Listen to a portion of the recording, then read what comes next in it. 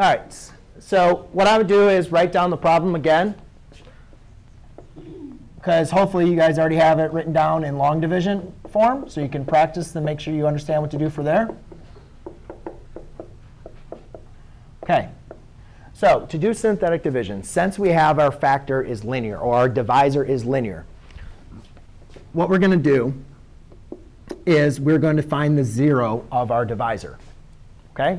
And this is why you can't do this when it's greater than 0, because remember, to find the zeros from the factors, you just set your factor equal to 0, right? So if here's my factor, I just set my factor, or my divisor, equal to 0, and I solve.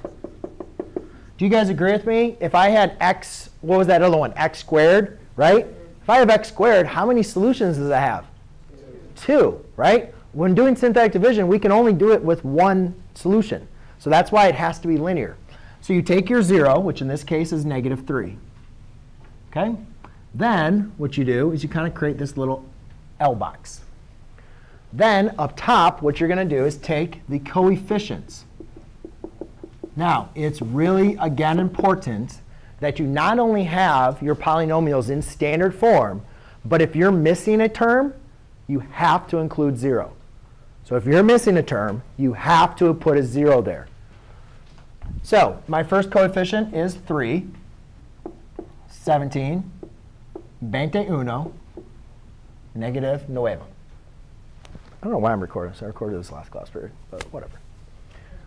OK, so what we're going to do again, the way that we do this, everybody see these coefficients? There's that? OK. First one is a freebie. You bring it down. That was easy, right? Everybody can do that one, right? You just bring down the first number.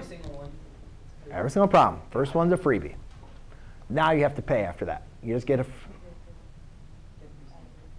What's the one thing I asked today? One thing I asked. Not the day to be doing that. So bring down the 3. Now what you're going to do is multiply on the diagonal. What is 3 times -3? -9. Now we add on the vertical. What is 17 plus -9? +8. Multiply on the diagonal. 8 times -3 is -24. 21 plus -21 plus -24? -3. -3 times -3?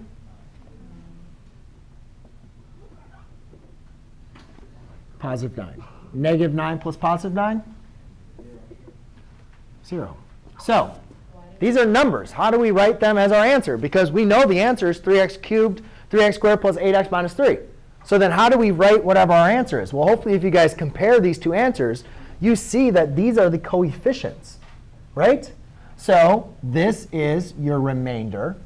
This is your coefficient to your constant, or your x to the 0. This is your coefficient of your linear. And this is the coefficient of your quadratic. So therefore, the answer is 3x squared plus 8x minus 3. Wait, so the first one will always be the Yep. first one? Yep.